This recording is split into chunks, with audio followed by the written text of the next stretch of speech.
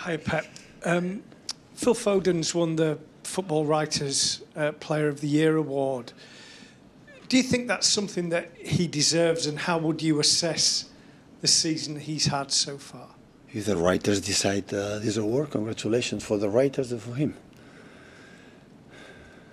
He played really good this season. Many players played really good this season, and the writers decide for this award. So, what can I say? Congratulations. I mean, how do you think Phil has done this year? Yeah, really good. So many times. So the impact in the final third is really good. Work ethic. Yeah, it's every year, due to the amount of games he's playing, the minutes he's playing, is more mature, and he understands the game. But yeah, we have to continue. Still young. Earlier in his career, when he was younger, when you were kind of new here, there were a lot of people questioned the way that you treated him and whether he got enough chances, and you always said, if he sticks with me, he'll be fine. We know what we're doing. Is that sometimes difficult when you know how to develop football players, but people from the outside are saying you're not doing it correctly? Is that difficult to deal with? Well, the first part of the question, criticism, so he was 70, 80 years old. David Silva was here, Kevin De Bruyne was here, Gundogan was here. So it's playing a team. I want a lot of Premier Leagues and final stages in all competitions. So it's not easy to play, so demanding that. But I don't. People's again. Thank you so much to give me incredible credit, but it's not about that. So the footballs develop for the amount of minutes they play and learn during the game what happened with his mates, opponents, and so on. The work ethic mentality. We can, as a manager, suggest something. It depends on the opponents, but belong to them. Belong to them. Look the case from Cole Palmer. What I developed. I didn't give the minutes. If I give the minutes, maybe it should be here, or maybe not. And the talent was there, is there. So, and at the end, depend absolutely to the players and what they do, what they learn every single game. Hi, Pep. Just on Phil, how much more improvement is there for him to do? He's had a brilliant season. How much further could he go or improve? Always you can improve. Until you retire, until you die, always you improve. He was ill or missed the game last week, and also Diaz missed the game. Are they both okay? And for Edison as well, is there Okay. any news how long he'll be out? Or Looks worse than he feels good. Yesterday we trained, he feels good. so he could be back this weekend. Obviously, you've got four games in the title race left. Arsenal haven't won it for 20 years. You seem to win it pretty much every year in the last decade. So does that experience and know-how give you an advantage in a race? I would love, but I don't know. I don't have an answer to this question. I would love to think yes, but we have to prove it tomorrow against Wolves and the next games. We know that we have to win.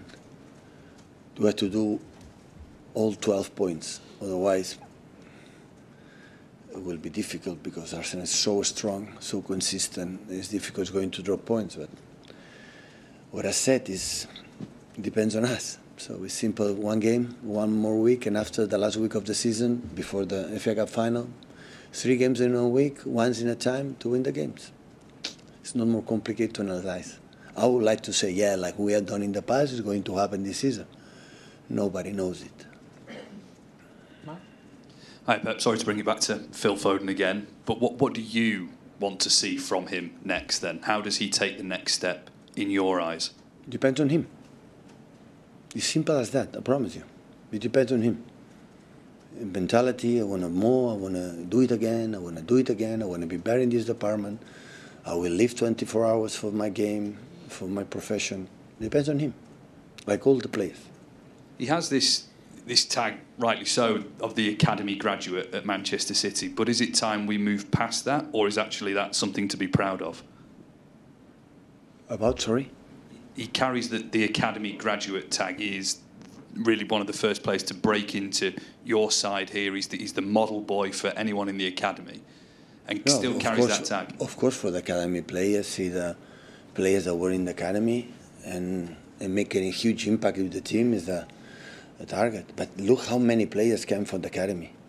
how many is playing here, but how many is in all around the world. In other leagues here in England, how many players? Luke Morgan now in Aston Villa was here, and many, many players. So the job this academy have done in the last 5, 6, 7 years is unbelievable. Because we are so proud to of them. Not all the players the academy can play in the first team. It's a question of space. It cannot. But, you know, they held them to be better players, human beings, and look what happened. They have, all of them are professionals, the long careers will be. So it's so nice. It's really, really good. And finally, just a word on Wolves and the work that Gary O'Neill's done this season, because I think some Wolves fans were certainly fearing the worst in relegation, but actually they've got themselves securely in mid-table. Really good. Hi, Pep. How was it to have a full week of training sessions? Good. Days off and with 3 really good training sessions. As always, the team always train good. But can you do more stuff when you have more time and work tactically instead of just recovering? More fresh the mind. The tactic had the little details, but at this stage, it's not much to talk about tactics. It's about fresh legs, minds, and ready for game for tomorrow. And a bit more general question: do you have time to think of new ideas, new tactical ideas? How do you think of them? Do you take inspiration of others or your staff? Right now, no. Right now is rest of myself and prepare Wolves, and after Fulham, and no more than that. No. Hi, Pep. After Aston Villa lost in the first leg of their European tie last night, it looks as though we won't have any English teams in the last 4 in the final of the major competitions. Jurgen Klopp said today that he thinks that's down to the schedule in this country, that it's much more difficult for teams here to be successful in Europe. I know you've spoken about the schedule before, but is there a direct correlation in your mind too in terms of not having English representatives in the major finals of European competitions because of what you have to face? Yeah. I don't know if it's the main reason, but I'm completely agree with Jurgen. It's one of the reasons. Does more have to be done in this country to change that, to allow you to have? It's not going to change. Don't insist with that. It's not going to change. But maybe next season we are 3 or 4 English teams in the final stages. But for a long, long time, it's more difficult, yeah. And just asking about Erling as well. Obviously, he started on the bench at the weekend, came on, looked a bit more like at his best form. He was aggressive, he stretched the defence. Is he fit to start again this weekend? Yeah. And did you, when you saw him come on, did you see a bit of the fire back in him that we haven't seen maybe in the last few weeks?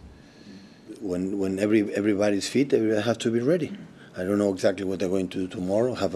Of course, I know not have a little doubts for 1 or 2 players in the lineup, but the rest, the game plan and what I want to do, I had time to think about it and see the last games from Wolves, and yeah, but he's ready.